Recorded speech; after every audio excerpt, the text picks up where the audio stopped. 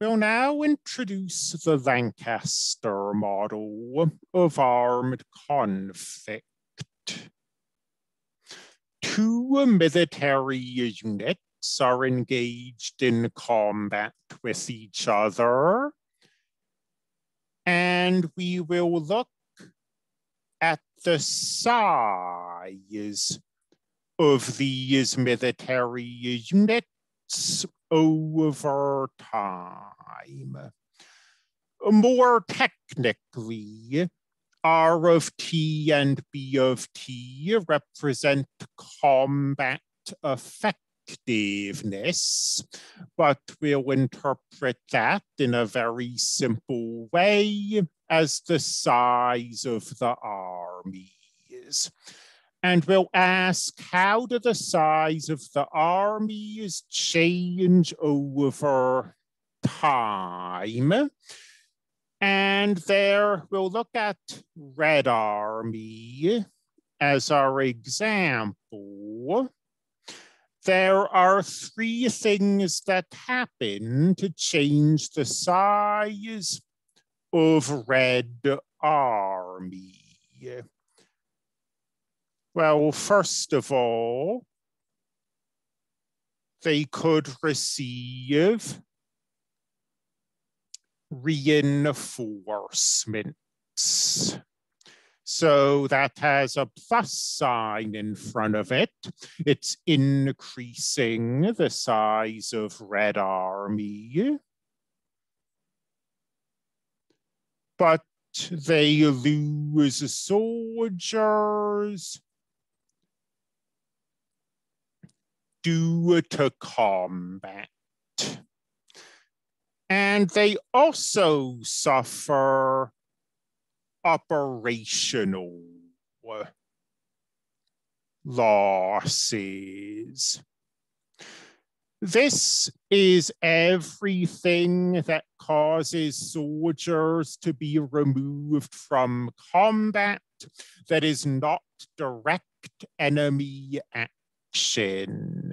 So, for example, deaths due to sickness, or soldiers deserting, or soldiers being withdrawn intentionally to go to other fronts, things like that.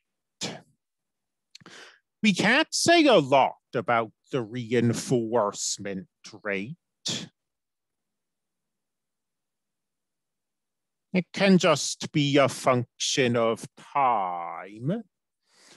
The combat loss of Red Army depends on Blue Army, and it depends on two factors. It depends on the size of Blue Army, and it also depends on how effective individual Blue Army soldiers are, on their training and on their equipment, for example. That will give us a term like this. So B of T is just the size of Blue Army. B is a numbering measuring how well trained and well equipped the soldiers are.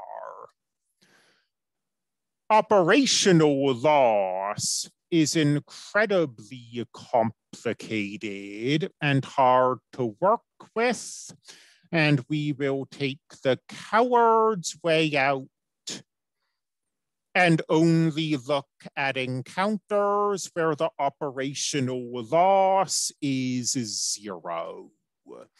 This is realistic for a lot of relatively short-term engagements. So if a battle lasts a month or so, we can probably get away with this. Although it depends on the situations of the battle. Blue Army also has these factors. And blue army and red army are treated as being similar to each other. So we see the same terms. The size of blue army appears here.